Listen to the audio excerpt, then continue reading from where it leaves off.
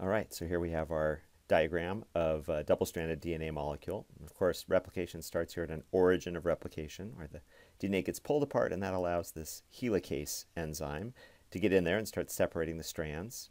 Now it works along with this topoisomerase enzyme that helps to relieve the tension that builds up as those strands get pulled apart. So now here we are a fraction of a second later. We have the helicase and the topoisomerase, and now we're going to put a primer on each strand. Now this is synthesized by an enzyme called primase, but these are little molecules of RNA. They're complementary to those single-stranded DNA molecules. So I'm going to label the 5' and 3' ends because that's going to help us for later. Now there's going to be a primer on this strand too.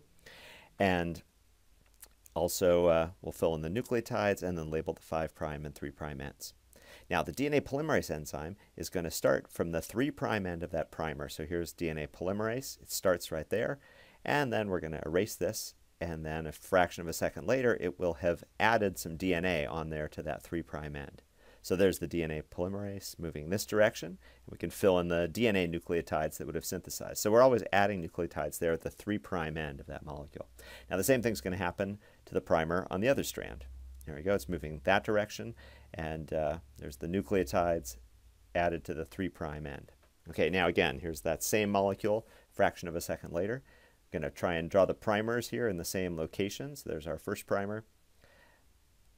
And on this lower strand, we would have just extended that DNA out. There's the DNA polymerase here at the end, still just moving along in the same direction, following the helicase, adding nucleotides at the 3' end of that new strand. Now on the other strand, it's a little more complicated. Here's our original primer, and there's the 5' end. Now, at this point, in our drawing at least, we've run out of template. So at that point, the polymerase is going to dissociate. So here comes the DNA polymerase coming off. And now a new primer is going to be synthesized on that lower strand. So we'll draw that new RNA primer in here. The primase enzyme comes and does that.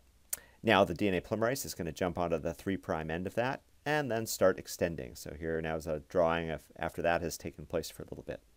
DNA polymerase moving in that direction. All right, now we want to fill in some more details on this. This bottom strand, what we see is continuous synthesis because it's all one long piece, whereas this is discontinuous on the top strand. The bottom strand is referred to as the leading strand, and this one at the top is the lagging strand. All right. On the lagging strand, these little pieces of DNA, which eventually get merged together into one continuous piece, are called the Okazaki fragments, and that's on the lagging strand only. All right, so now some other details. Little proteins here keep the DNA from keep it separate until the DNA polymerase comes through. Those are the single-stranded binding proteins.